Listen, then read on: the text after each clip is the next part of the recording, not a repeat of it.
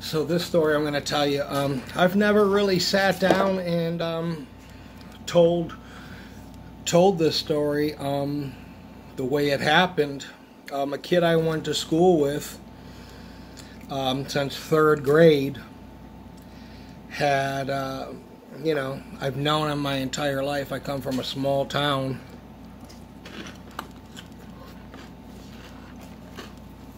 Outside of Buffalo.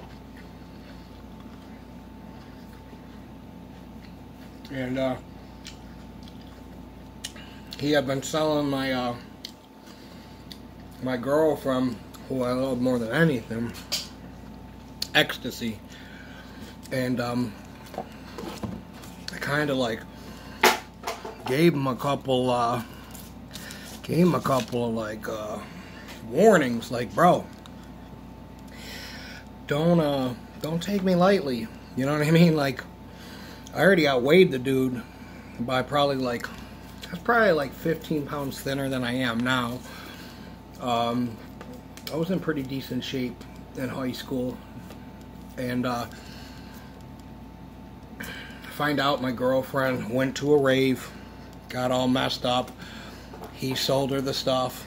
She didn't know that I had a talk with him because I never told her. And I seen him in gym class. And we're alone in the locker room, and like there's, the lockers are here, and there's a hard, like a permanent, like, thing to sit down on, a bench, sorry. And I said, Todd, what the fuck, man? Like, what is this I'm finding out? He's like, dude, I know. I said, no, man, not I know. And he, like, came over towards me, and not in a threatening way or anything, but I said, dude, I told you, the next time I'm putting my hands on you. So the first thing I did was I ripped out one of his hoop, like he had his ear stretched. I ripped that shit out and threw it on the ground. And he's like, dude, what the fuck? And I just went with one hand, woof, over the bench, into the lockers, boom, boom, like, thinking that would be, like, man, I was like, damn, I really fucked him up. Thinking that would be enough. So, it wasn't. So at the time, I remember telling my friends, I said, we're gonna set him up, and I know where he goes, and we'll park. I'll come up, pull so and so out of the car, I'll get in the car, sit down next to him, and talk to him. And and I said to them, if I lose my temper, and because I said I'm beating him up, do you know what I said? But I said, if I get on top of him and I start, ground and pounding his ass, that wasn't even a word back then. It was so funny. You get out of the car. So my friends, unbeknownst to me, start smoking a blunt while he pulls up. I get in the car, and I pull my friend out that's in on it out of the car, and I said, hey, what's going on? And he's like, I said, yeah, And I reached over, and he had one of these old Chrysler cars where, I forget how you locked the door, but if you locked it, it took a little bit of, doing to get it unlocked. And I said, long story short, I told you, he's sitting this way, so I grabbed his hair, bounced his head off the steering wheel, and I said, I just remember saying to him, dude, I've known you my entire life. I hate that you make me do this shit to you, okay? But you're messing with, you don't ever mess with a dude's girlfriend or cat. Right, little baby? It won't ever happen again. I said, you're fucking damn right it won't, my friend. I said, and I looked right at him, and, it's hard because it was a small car. So I kind of reached over and just gave him a quick one right here, which dazed him. And I got out of the car. I came around to the driver's side, and I pulled him out of the car. And I really wasn't really, he wasn't really like a person that you would, it wouldn't look good. You don't look like a man beating this nerd up, you know? And he, I think I punched, not even hard punches, like, you know, boom, boom, boom, you know, knocked him down, picked him back up, you know, and I said, next time, you know. And then, out of nowhere, there was a flash, and like what felt like a loud explosion inside my body, inside my head, and I felt like, damn, somebody came up behind me and shot me in the back of my head. What the fuck? And I just seen black and stars. And I felt like I couldn't open my eyes. You know? I couldn't open my eyes. I felt like my eyes were open. I felt like I was leaving the earth. And I remember thinking, you know, like, God, I'm only 17. Like, I got a baby sister. Like, don't take me. Do you know what I mean? Like, don't take me yet, you know? And I just remember going, well, this is what it feels like going to heaven, I guess, you know? As I get further and further away, I start to feel like I'm leaving this realm. And all of a sudden, I just remember this. Like, it almost sounded like somebody hit a tape deck, and I was like, and I legitimately, I just remember that, and boom, I was back. And I just remember going, oh my God. And I just remember feeling the back of my head going, man, my head's okay. And I remember looking at him, and in his hand, he had this huge ass crowbar, and this isn't the one, I wish I still had it, you know, and he had severely fractured, it's hard to see this way, but he severely fractured my skull. And I just remember looking at him, and I couldn't see out of one eye.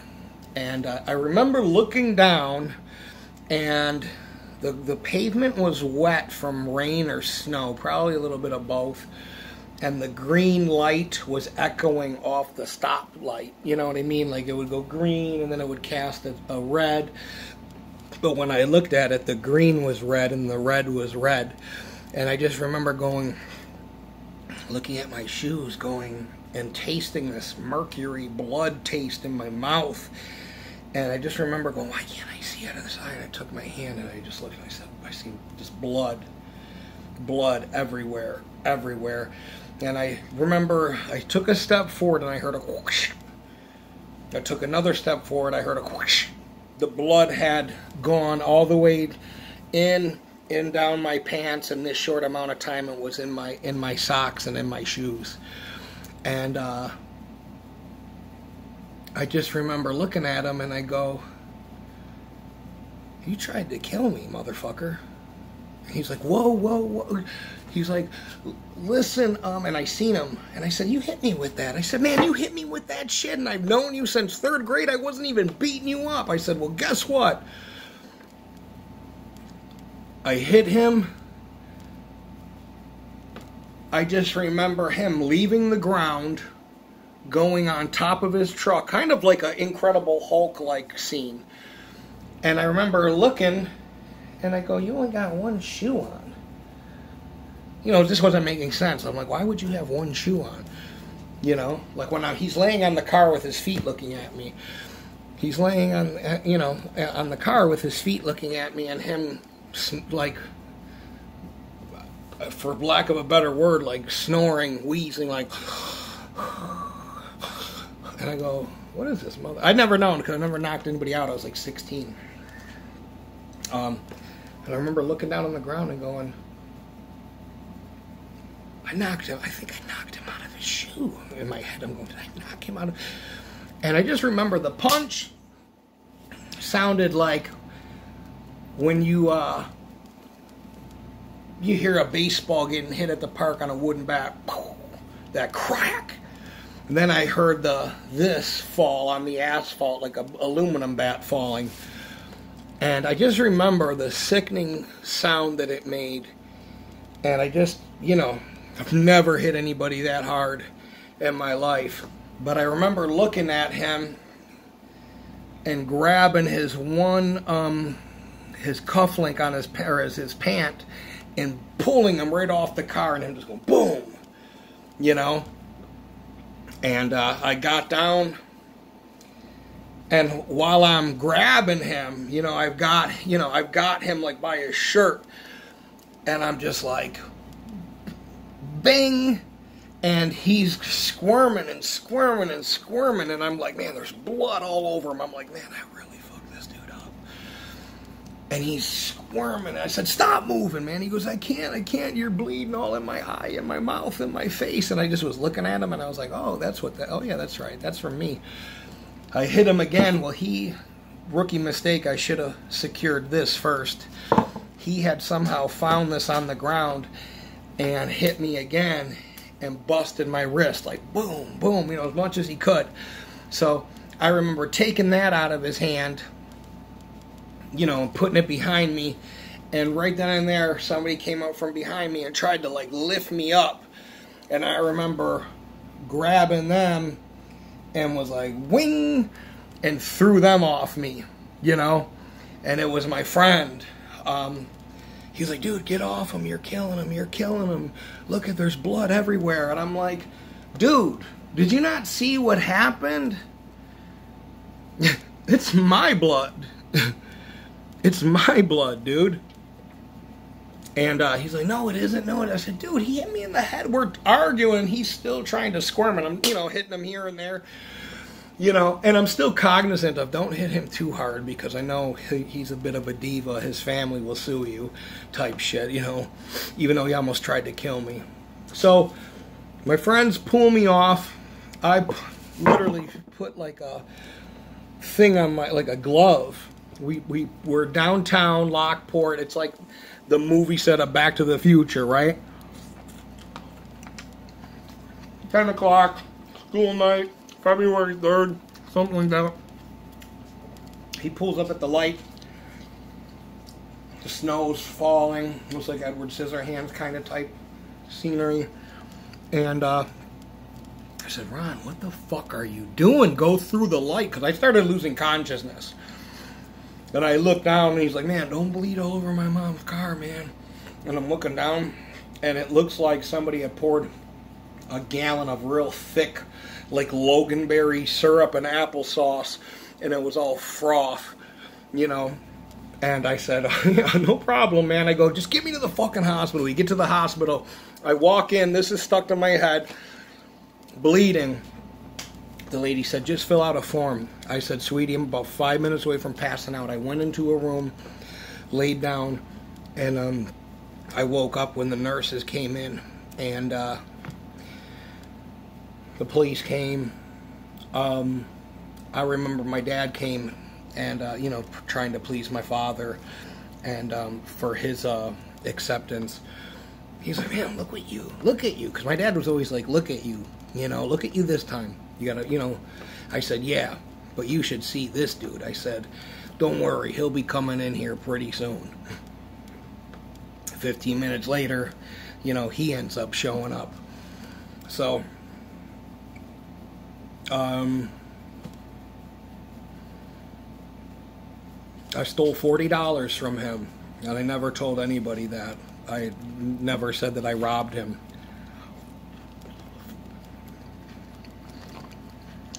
Two days later, the police are at my door, and I look out the door. I stayed home because I had a headache and staples in my head. They gave me a tetanus shot, which will come into play later. They never x-rayed my head until later on, and we found out that it was fractured. I said, Captain, what are you doing here? He's like, well, guess what? I said, I'm in trouble for not going to school. He's like, well, you're more than that. You got a felony warrant from your little incident over there on Holly Street in Ontario. And I said, what do you mean? He's like, your friend said that you robbed him and assaulted him, you know, with a weapon. So he had gone. Rule number 1, secure the weapon. Rule number 2, you need to go to the police first. You know what I mean? I didn't think he'd go to the police because he was a drug dealer. So, because this is such a small town, the captain is like, listen, just go down and turn yourself in tomorrow. Don't worry about it.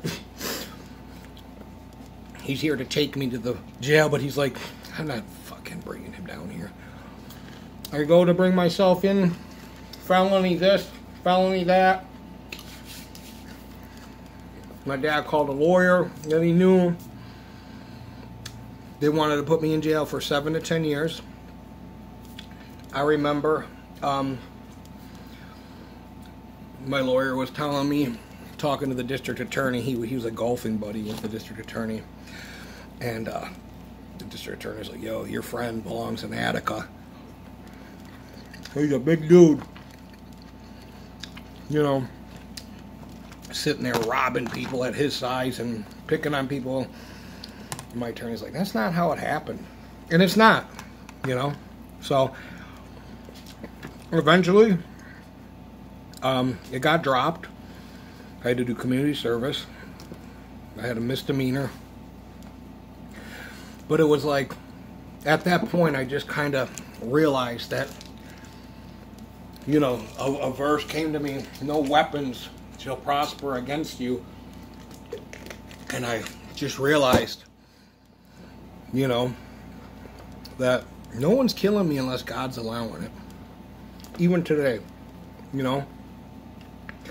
So when I tell people stories like this or whatever, listen, there's all kinds of people that are tough out there.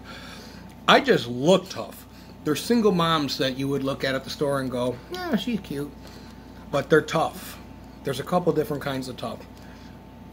I happen to be both. You know what I mean? I've never, and I always felt like God told me, don't ever use this for, you know, prideful reasons. Use your gift to stick up for people or to help people or whatever, you know. And like I said, I got in a couple knife fights. I broke up a fight with a guy that was getting knifed. A couple other stories like that I don't really talk about, but that's what happened. And you know, he you know, hit me in the head with it.